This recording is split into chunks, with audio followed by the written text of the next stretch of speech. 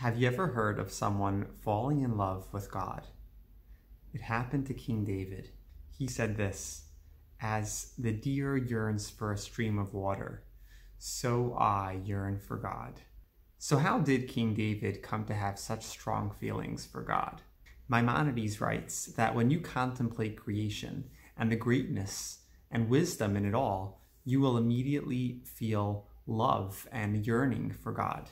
King David was inspired by the nature, the beauty, the complexity, and the wisdom.